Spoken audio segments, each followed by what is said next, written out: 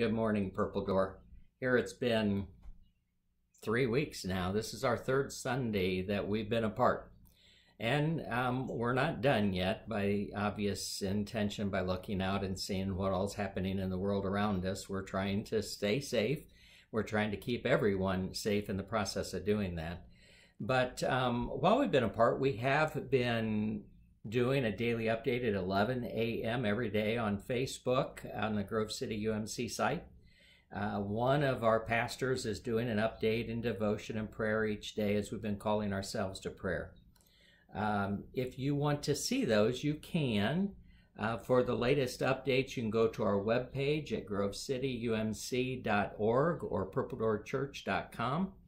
And it will give all of the current updates, and if there are any changes, they'll be listed on there. You can also see our Sunday worship services in a direct link on that page. We have our church app, the Purple Door Church app that you can get from the App Store. And in that, there's a lot of things. It gives a lot of information and pieces. There's an online giving piece to that. But also at the very bottom, there's something called media and then video, and we're storing all of our 11 o'clock videos are being stored there. You can also go to, on the internet, go to YouTube and then type in Purple Door Productions, and that will bring up all of our videos, the music that we're trying to put up on there, and all of the daily devotionals and updates are on there as well. So those are all ways that we can connect with each other. What I would urge is, as you're watching this today, if you would make sure and just let us know in the comment section that you're there. We'd love to be able to recognize you. We'd love to be able to connect with you, and other people can connect with you as well as if you have a prayer concern that you want to lift up. That's a great opportunity that we can respond. And we have been keeping our church prayer list together, and we've been trying to pray for it as individuals and as a staff. A couple of announcements of things coming up. Grove City Food Pantry is still trying to get meals out, and they're looking for people that can help deliver meals. It's as easy as it can be. You drive up, they load it in your car, they give you an address, you take it to someone's house, you put it on their porch, ring the bell, and leave. But there is a sign up, and we're going to try to include that link, and it's on our site, that you can sign up for available times. And right now they're reaching out into the next week or so. And then also there's been a call for a blood drive. We just finished a blood drive yesterday here at the church. We are still open. Many places have shut theirs down when it comes to the blood drive. They have scheduled a new one. Red Cross has scheduled a new blood drive, and it's going to be April the 7th. You can go onto the Red Cross site and sign up for that.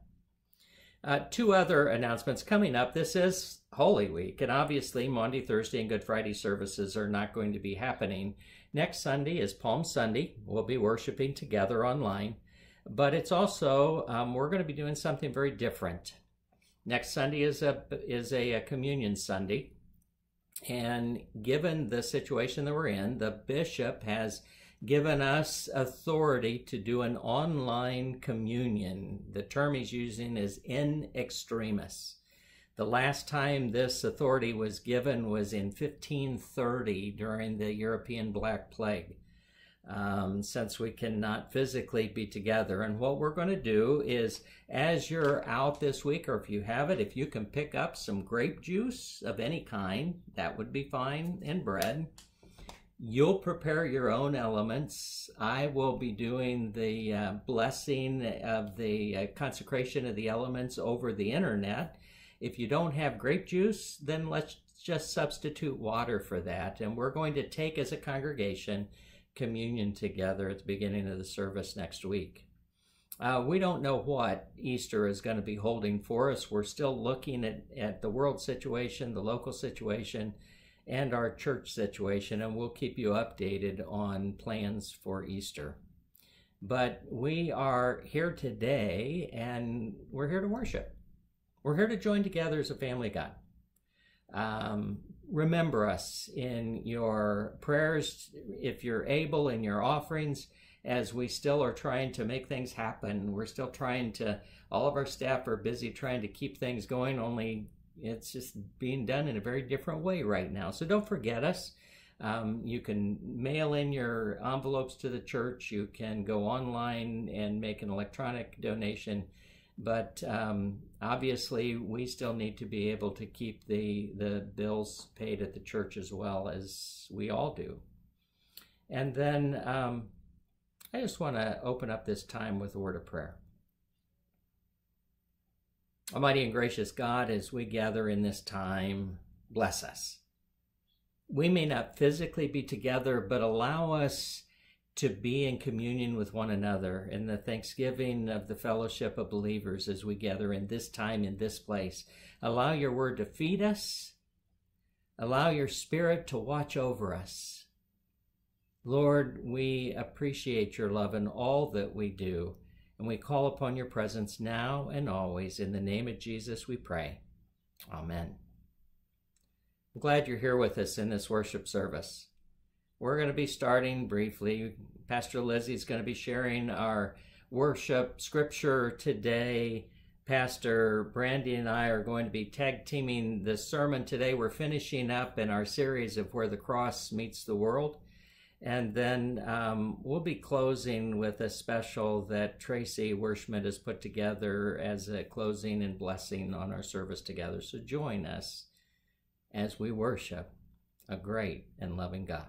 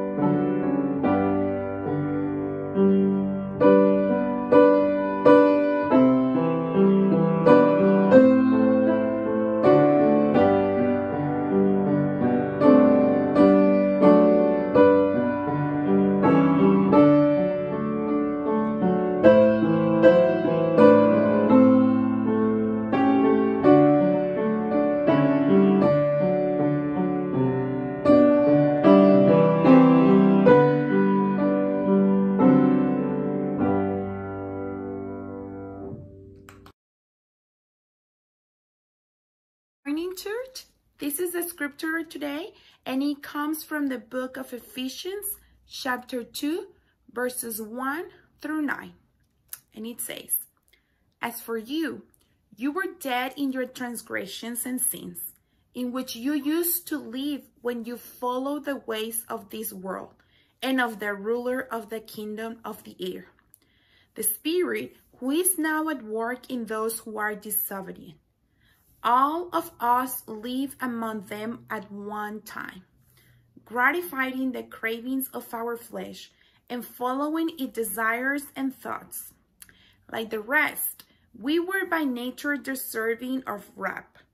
but because of his great love for us, God, who is rich in mercy, made us alive with Christ, even when we were dead in transgressions.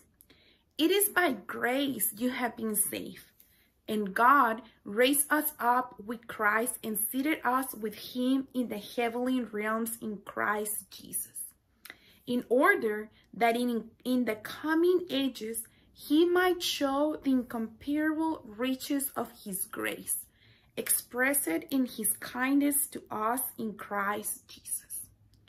For it is by grace you have been saved through the faith, and this is not from yourself. It is the gift of God, not by works, so that no one can boast. I'm going to repeat verses 8 and 9. And it says, porque por gracia sois salvos, por medio de la fe. Y esto no de vosotros, pues es don de Dios, no por obras, para que nadie se gloríe. Amén. We have been looking these last several weeks on the series around where the cross meets up with the world. And sometimes it fits and sometimes it doesn't fit. And we live in a world that it makes it almost seem tougher and tougher and tougher to get the cross to fit. And yet, is that our job, to be making the cross fit? We've been talking about grace a lot over the last, not just this series, but even before. And we've talked about a lot of terms of grace. We've talked about prevenient grace. We've talked about justifying grace. We've talked about sanctifying grace. All God's grace of God's love that extends to each of us, but in specific and different ways. Prevenient grace is that grace that goes before us, that God is reaching out and loving us when we don't even know it. From our womb, God is reaching out and protecting us and guiding us and loving us. God is opening the doors and the windows that we may know him and love him and understand him in our lives. And then justifying grace is that grace when we accept what God is offering to us and God reaches down and puts his arms around us and he loves us and accepts us for who we are and forgives us. You know, we've been talking about those pieces, but today we want to talk about how does the cross make a difference? How do we make a difference with the cross in the world today? The last two lines of our scripture this morning came to us from Ephesians, the 2nd chapter, verses 8 and 9. For it is by grace that you have been saved through faith. And this is not from yourselves, it is the gift of God, not by works, so that no one can boast. God's grace transforms us in a new creation and sets our hearts on fire. It's almost as if we die to ourselves so that we can live again in Christ.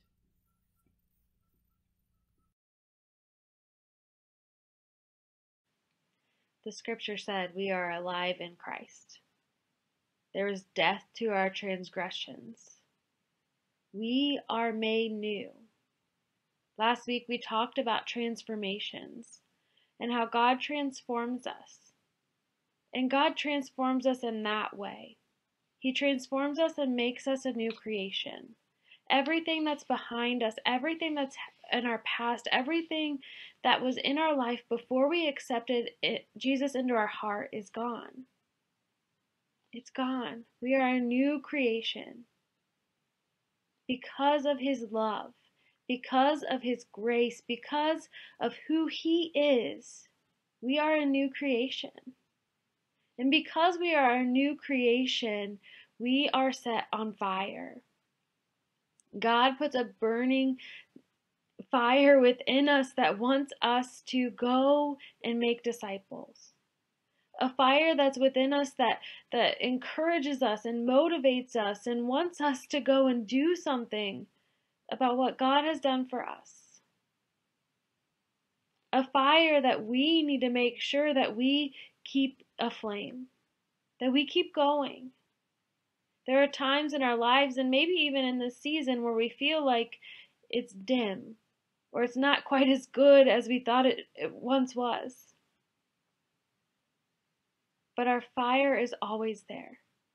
Our fire is something that we need to keep going. And so because we are a new creation, because God has set us on fire, because God loves us so much, we need to go and make disciples. We need to make disciples in response to what He has done. That's what He calls us to do. Even in this season where it seems like we're being told to slow down and rest, which are super important things that we need to be doing. We need to find rest in Him. We need to rejuvenate. We need to make sure we are on the right path. But we have to make disciples. Even in those seasons, even in those times of rest and finding our comfort in Him, we need to be showing other people who He is. We need to be making disciples. We need to be doing what He asks of us. Not because we're checking it off of a list. Not because it's something we know we have to do. But it's because of something we do in response to what He has done for us. Because He loves us. Because He has created us and made us new. We should make disciples. We should make disciples in response to the fire that He has set inside of us.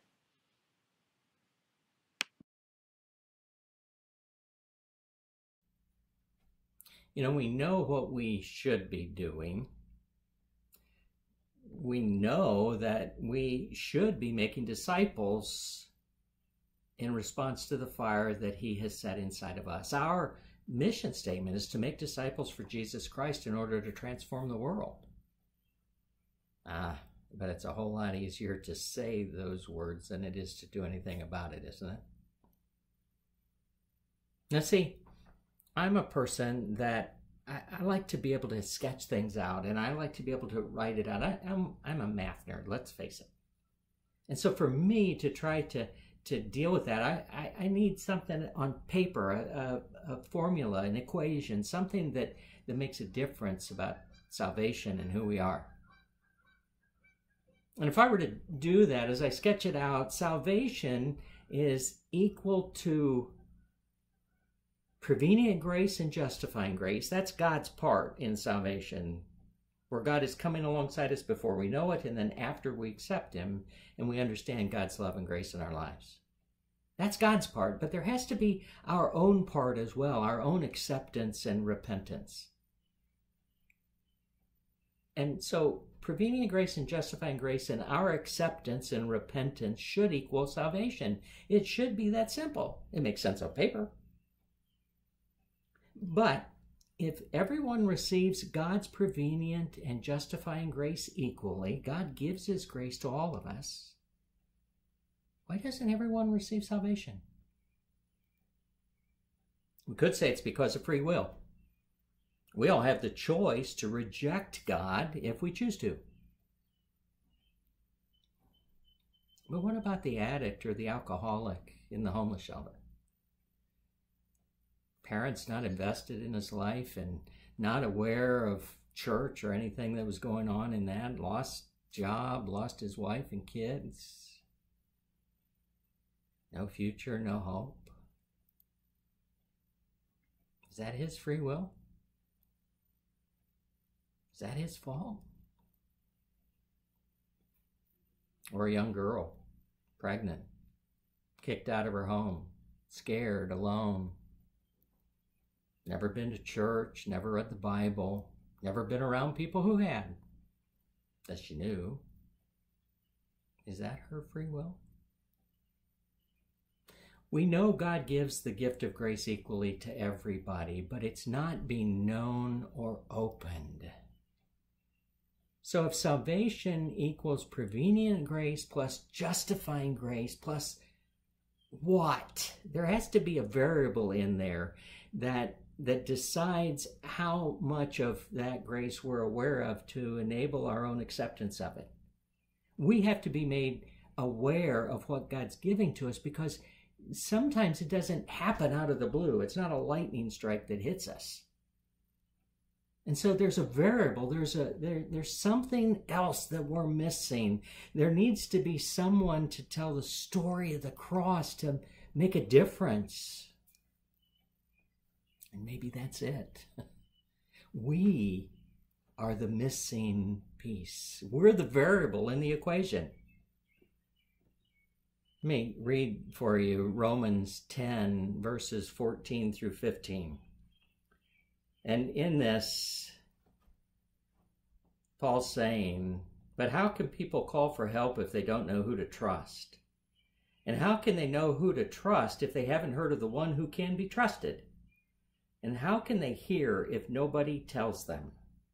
And how is anyone going to tell them unless someone is sent to do it? We may not be able to reach everyone,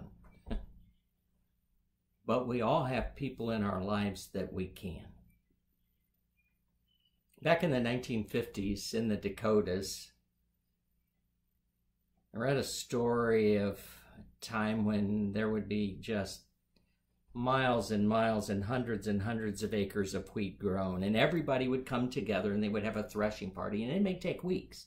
And they would all get their threshers and their combines and their horse-drawn carts and everything that they could together so that they could all gather up all of the wheat at the same time. And it was a family thing. There were hundreds of men and women and children, and they would come and eat there and get everything done so they could all work together and share the proceeds. After about a week of doing that, as they were finishing up for the day, a cry went up that one of the little boys, a little 4-year-old, was missing. The kids had been playing hide and seek. They didn't find him, and they never noticed. And so they went looking, and they went calling for the little boy, and they went all throughout the wheat and through the woods and everywhere they could find him. They didn't find him. And the next morning, they were out. They tried to stay out as late as they could that night, but in the morning, they went out and they started again. They went the whole day, and they were about to call it quits and saying, we don't know what's happened. And one of the men said, I'll tell you what, before we finish, the day's shot anyway. Let's just all stretch out at one end of the fields, and let's all get at arm length apart, and let's walk the field and see if we can't find him. And they did. And as they continued to walk, all of a sudden a cry went up that they'd found him. And they all went running. The little boy had fallen in a crevice and hit his head. And they were pulling out his lifeless body. They were all sick. They took him back to his mom. He said, "We're sorry." And her response was, "I'm not blaming any of you. I've seen you do your best. But in God's name, why didn't somebody think of that line earlier?" 2,000 years ago, Jesus did think of that line. And with his arms outstretched on the cross, he gives us hope. It's where the cross intersects with life today. And we all need to take our place in that line, and by our prayers, by our tears, by our time, by our love, by our example, we need to reach out. Somebody loved us enough to tell us about Jesus. Somebody cared enough to pray for us. Somebody was there to teach me at 2nd grade the stories of the Bible so that I knew how Jesus could come alive in my life, and I wanted God in my life. That lady's name was Bee Holloway. I know her because she's the one that showed me that Jesus was there for me. We may be the missing piece in someone's spiritual life. If we truly want the cross to intersect with the world, we need to do our part. And so how do we do that?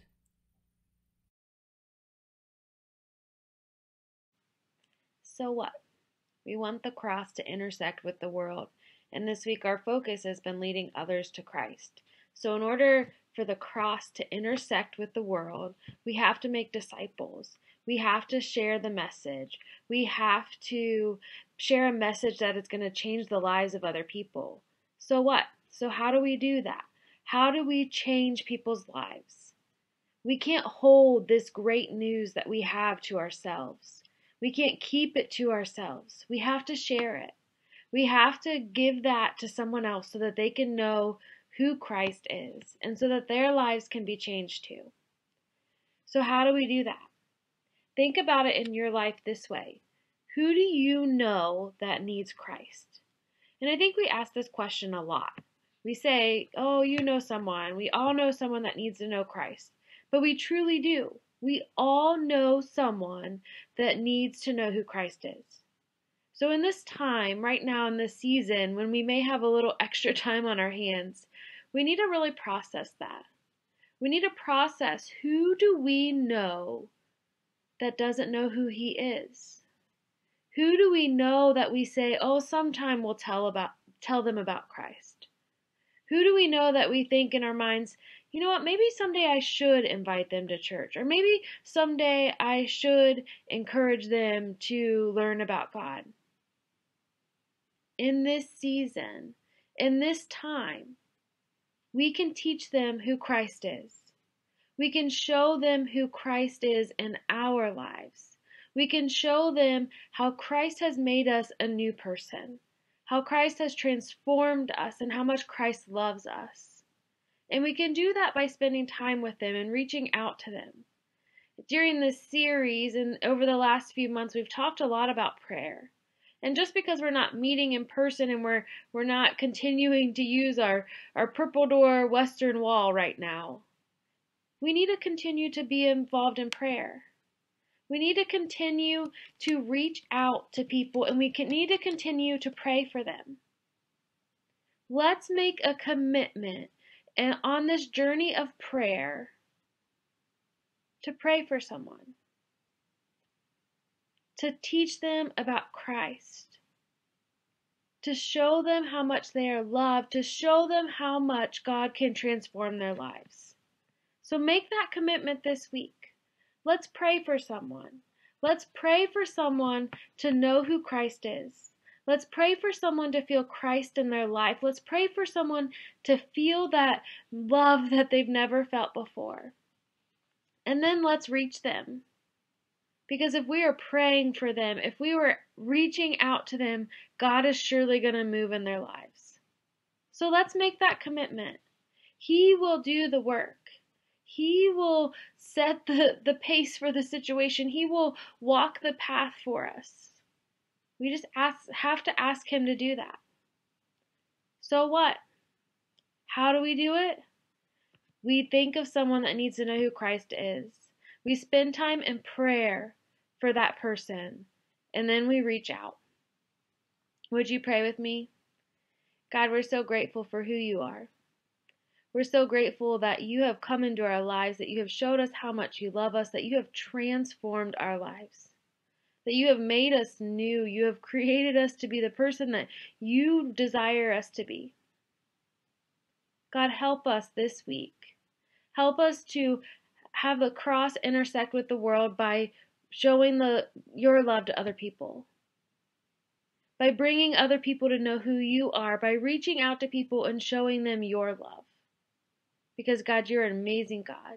You're a powerful God. You are a good God, and we know that you can reach these people through us. God, we're so grateful for your love for us.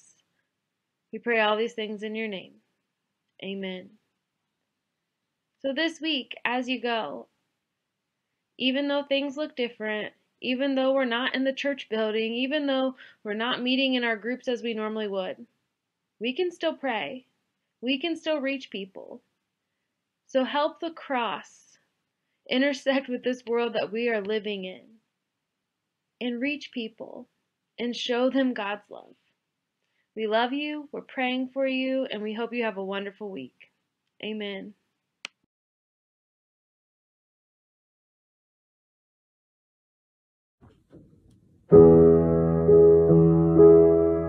Lord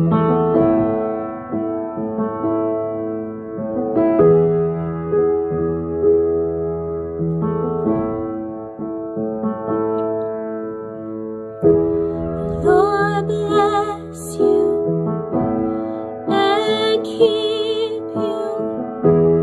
Make his face shine upon you and be gracious to you. The Lord turn his face toward you and give you peace. The Lord bless you and keep you. Make his face shine upon you and be gracious to you. The Lord turn his face toward you and give you peace.